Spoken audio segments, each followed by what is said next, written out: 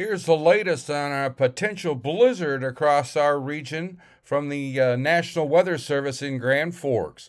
An early season winter storm will impact eastern North Dakota into northwest Minnesota Wednesday night through Friday. Widespread winter precipitation is expected to begin tonight, lasting into Friday. A blizzard warning is in effect for east central and northeast North Dakota into far northwest Minnesota from early Thursday morning through Friday morning. A winter storm warning is in effect for southeastern North Dakota into west central Minnesota from early Thursday into Friday morning.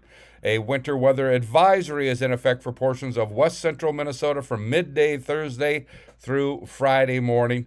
Take a look at the graph here. Potential snowfall across our region. Wow. 11 to 18 inches in the Grand Forks area potential here. Well, let's take a look at the hazard map. As we said, blizzard warning in effect from 12 a.m. Thursday through 10 a.m. Friday for east central and northeast North Dakota.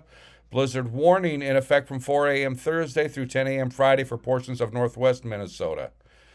Impacts include very difficult to impossible travel, power line and tree damage, power outages, slippery surfaces.